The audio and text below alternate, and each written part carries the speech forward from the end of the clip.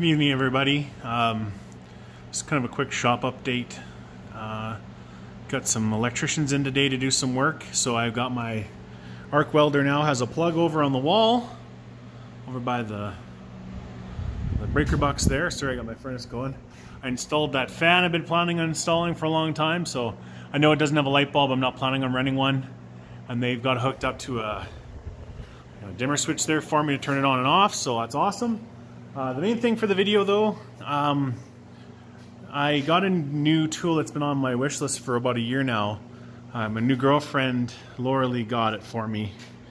And this King Canada belt sander here, I've been looking for one for a while and kind of just keeping an eye on for sales, and she found a good sale. So I've been wanting this for doing like my metal art stuff, and kind of sometimes I find some of the grinder wheels and whatnot are a little too aggressive for cleaning what I want. So I wanted something for that's a little lighter. So I was trying to think of ways I could mount it. I used to have my bench grinder and my drill press on stands that I had made, and when I got this belt sander, I was like, okay, what can I do to mount this? So I just made this quick little bench. I had all this lumber left over from other projects.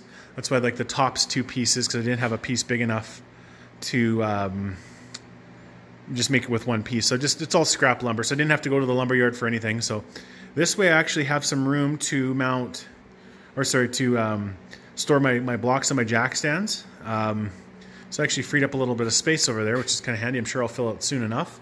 I also, this weekend, I'm going to pick up, I found a Mastercraft for us Canadian people, 4-drawer intermediate cabinet that's going to fit perfectly between that Snap-on boxes, and it was 40 bucks.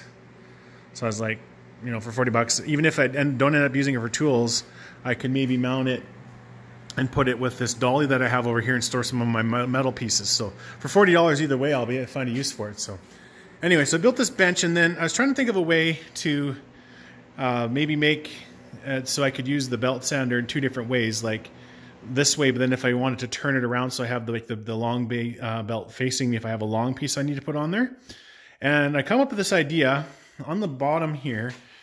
That's actually a wheel hub from like a JK Wrangler. It was from a buddy of mine. I helped him change it, and that was his trashed one. I was going to make something out of it. And then I got the idea to make this turntable. So what I did was I just jigsawed a hole in the top of the bench to make it flush, and then underneath the metal here, I don't know if you can see it very good. Yeah, I'm not going to crawl underneath, but I got some plate steel, and you see it's bolted. It's kind of clamped down, and then I welded that chunk of steel. That was actually part of my old homemade welding bench, or welding table. Welded that to that, and now I had to drill a hole in my brand new tool, but if I pull this pin out, this rotates. And I just drilled another hole here in my bench, so now it's not going to go anywhere. So, and this actually, if I pull this out, this thing will spin 360 degrees. So I could go that way if I want to. I don't have a locking pin for it that way yet, but what I'm going to do is I'm just going to, if I need to, I'll just drill a hole back here and put a pin in. It just kind of lines up perfectly, of course, where I drilled the holes for all the cords to go. So that spins nice and free. So like, even though the bearing was kind of going on the Jeep, it'll be perfect for this. So I've got all the cords. I drilled holes just to run the cords all down, and so now instead of having that little shelf that I had, I just keep my drill tap and stuff here, my oil. So anyway, that's going to work really good. I just hung some pieces for the belt sander on the wall there. I'm hoping that I'm still going to be able to get my Jeep roof up, or my Jeep door up there. As we're going to find out, because I hang it, you know, above there. So we'll see. I'm still kind of playing with it. Down the road, I'm even considering maybe making a like a drawer to go here. If I find there's some stuff that I want to put, I can maybe make us like a homemade drawer, kind of like I did in my workbench over there. Try and maybe make them a little nicer looking, but yeah, I think that pivot kind of turned out good. I just kind of pulled that idea and design out of my ass like I normally do, but once I figured out how I was going to mount it, it took me about an hour to kind of whip it together. A lot of that was just figuring and engineering and stuff like that. And then naturally, to make it more difficult for myself, I already welted the plate on before I went to mount it. So it would have been a lot easier to me to get to the bolts if I didn't have that plate already on there, but not a big deal. So, and it's not going anywhere. So worked out pretty good. And I've been happy. I was happy to get a King Canada one. I've got a King Canada drill press. I've got a King Canada grinder. I've got a King Canada air nailer. I've got a King Canada trim saw. So for me, they're good enough. And this comes with a 2-year warranty, so I can't really complain. It was a gift, so it's even better. But I'm definitely be putting that to use. I'm really excited. So I think that bench turned out pretty good. I whipped that bench together pretty quick as well. Sorry, my finger got in the video as normal. But, you know, it's solid. It's even level. So, you know, it'll work. I kind of do miss the stands a little bit. I haven't cut them apart completely because I might change my mind and want to put those back on stands. And I originally made this bench a little taller. It was 8 inches taller. But then I kind of just test fit the tools on there. And I'm like, wasn't really a very comfortable working height. So I decided to kind of lower it down a bit. I do kind of wish the drill press was up just a touch higher because I'm a pretty tall guy, but I can make that work. So anyway, that's pretty much it. Haven't really got any other new tools for a while.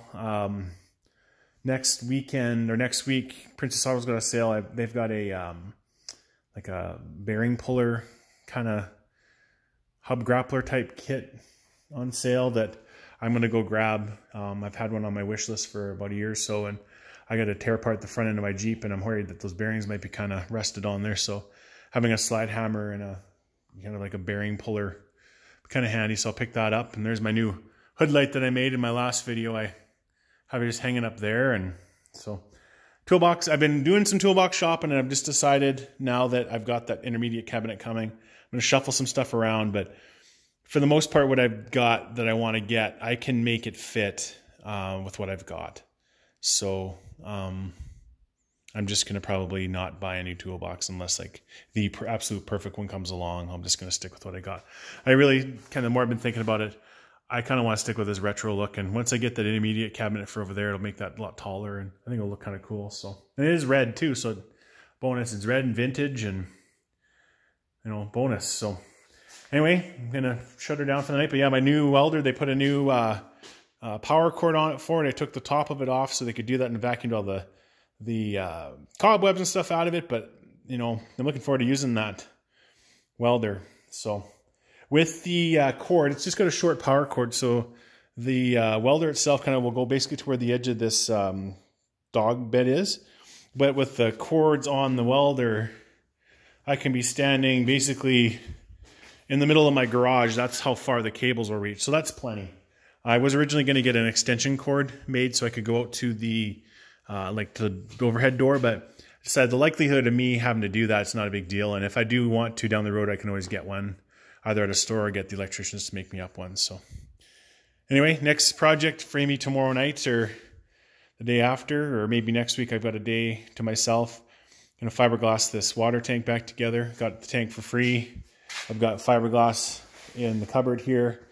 So I'm just going to quickly patch that up for a rain barrel for this spring. So, oh, one more quick thing. So I've just said in my videos before, my little girl likes coming out here. She's 4 and about, well, she'll be 5 this October. So she's had those little tools for a while, and I started giving her some of my old SCE tools that I don't need anymore because I went down one vehicle, so I went down one toolkit that I needed.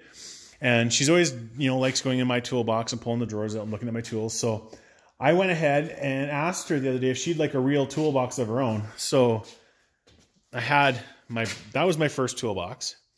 And I had my brother's that I used to use as a toolbox, and I had some of my metal stuff in it. So what I did was I took her down to the store, and we picked out a color and some butterfly stickers.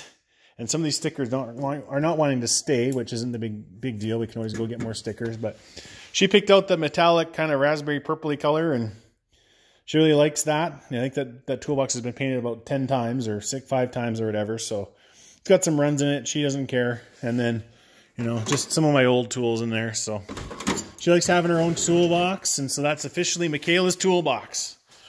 So she's pretty pumped, and she said she needed to have it on the bottom of that cupboard so she can get to it. So, you know, anything for the monkey. So anyway, thanks for watching.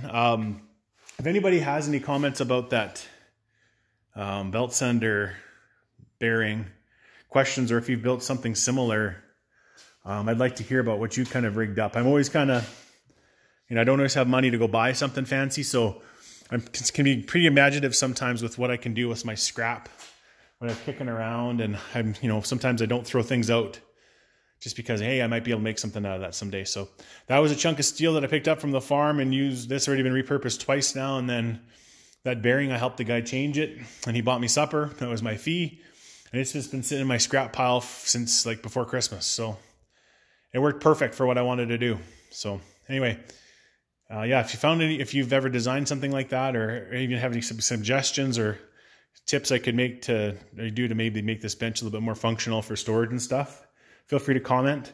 The only other thing I thought maybe I'd doing is maybe sliding it over a little bit more, but not the end of the world. I still got some room over there for something. So, all right, thanks for watching, and everybody take care.